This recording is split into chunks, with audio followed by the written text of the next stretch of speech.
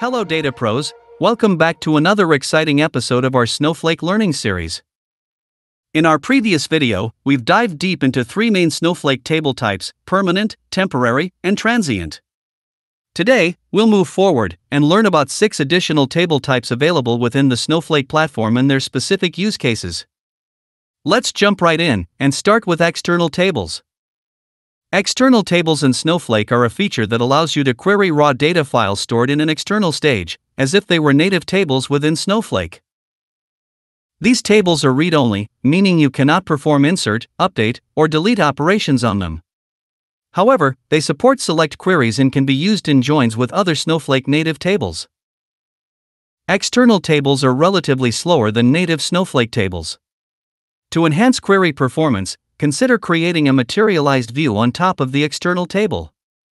They are best suited for use cases such as cost-effectively querying rarely used data in your cloud storage, analyzing data in your data lake without moving it to Snowflake. Let's get into Snowsight and see how we create external tables. All these statements can be found via the link in the video description. When querying data, you have the option to include 3 additional columns: the name of the file from which the record originated, the row number, and the complete row values in JSON format. While you might wonder why external tables are necessary when you can directly query data from external stages. Well, use direct querying for one-time analysis or when querying from the internal stage is required. On the other hand, opt for external tables for repeated queries or when you require better performance, manageability, or security. Up next, we're going to explore Iceberg Tables. Database systems generally store their table data in their own proprietary formats. For instance, Amazon Redshift utilizes its unique format, while Snowflake uses micro-partitions for data storage. Accessing and processing this underlying data is typically limited to the respective compute engines. For example, the Redshift data cannot be processed using Snowflake's compute engine, and vice versa. However, Apache Iceberg is an open table format, enabling data accessibility and management across various computing engines like Spark, Trino, PrestoDB, Flink, Hive, and even Snowflake. In Snowflake, you can create Iceberg tables pointing to a data volume or external cloud storage where Iceberg table data is located. Here's a sample DDL for creating an Iceberg table in Snowflake. Unlike external tables, Iceberg tables generally support all table operations, including insert, update, and delete. Moving forward, let's explore dynamic tables. Dynamic tables are truly fascinating. They serve an entirely different purpose. They work as a smart replacement for traditional data engineering pipelines. In the past, data engineers relied on streams and tasks to define various aspects of their data transformation pipeline.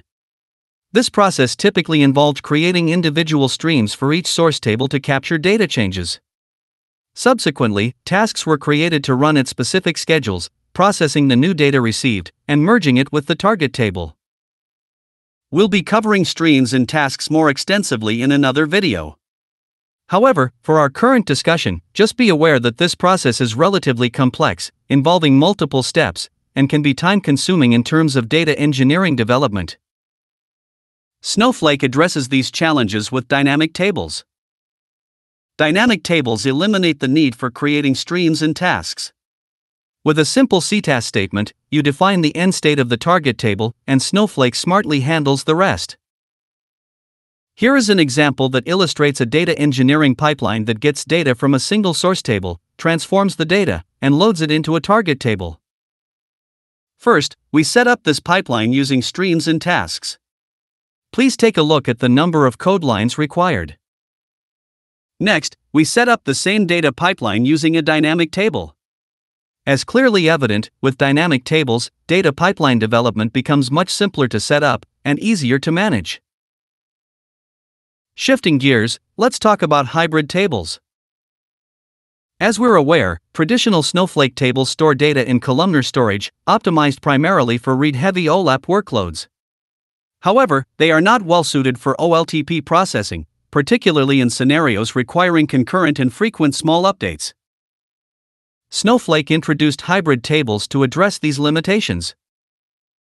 Unlike regular tables, hybrid tables leverage row-based stores as the primary data store, ensuring excellent OLTP performance.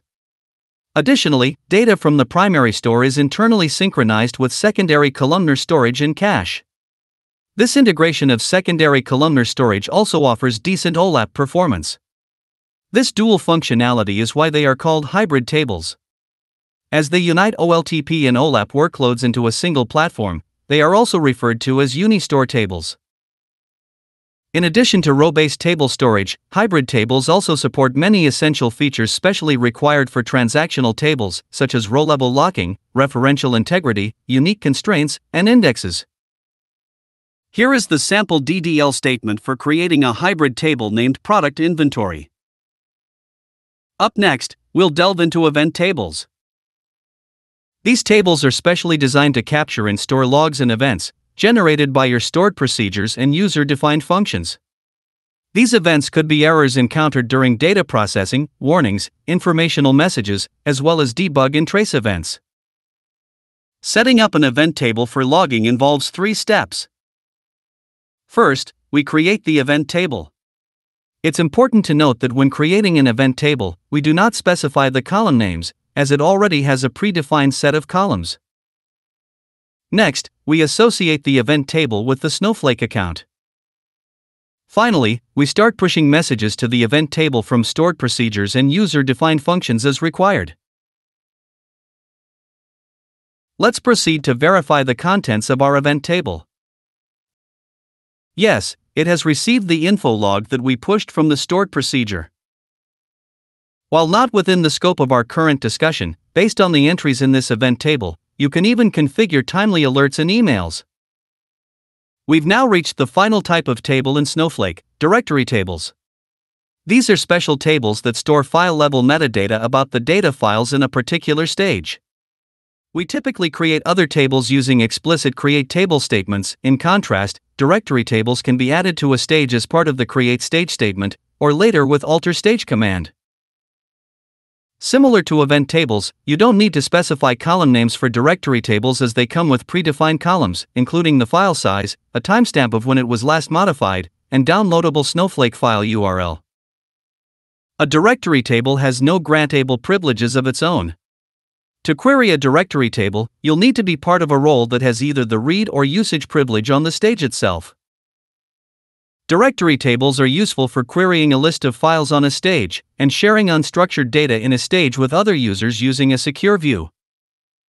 Both external and internal stages support directory tables.